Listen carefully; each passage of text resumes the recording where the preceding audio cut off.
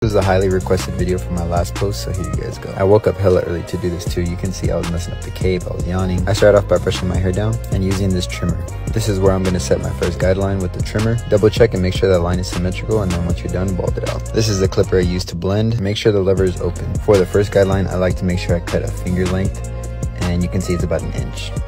Next, you're going to grab your one guard and make sure the lever is open once again, and then go up a finger length, which is about an inch. Now you have section 1, you have section 2. I'm going to be working on section 1. Take off that one guard again and close that lever halfway. We are only going to be working on section 1, and you're going to go up halfway with that lever halfway open. And you can see I made another line. Open the lever just a little bit and then go above that line.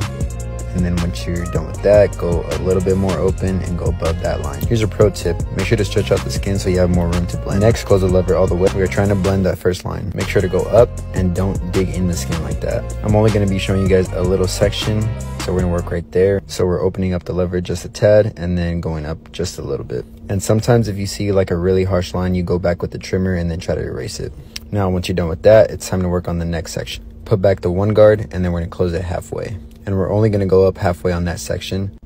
And once you finish that, we're going to close the lever all the way. And you're only trying to hit that line that you see right there. It's a struggle to get the back, trust me. So there should be a slight line, and you're going to get the half guard and close it up halfway. And then you can go up and try to attack that line. And if there's still lines, here is a hack for you. So you're going to grab shears and you're pretty much going to thin out the hair. You can see that there's still some dark spots, so I'm going to attack it and you're going to see how it blends in nicely. Sheesh!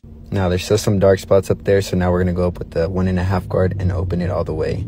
And it's pretty much the same process, but with bigger guards. So right now we're using the 1.5, and now we go with the 2. And once the hair is long, you got to make sure you got to brush it down, because sometimes it'll go up and you can't blend. At this point, the 2 guard is closed. I still saw some dark spots, so I attacked it with the shears. So for the last step, I want you to be very careful to use the blade. Use it at your own risk. I like to give mine a C cup, so this is what it looks like. And you guys already know I got to hit it with the powder once again. Thank you again for watching. I'll see you guys later. Peace out.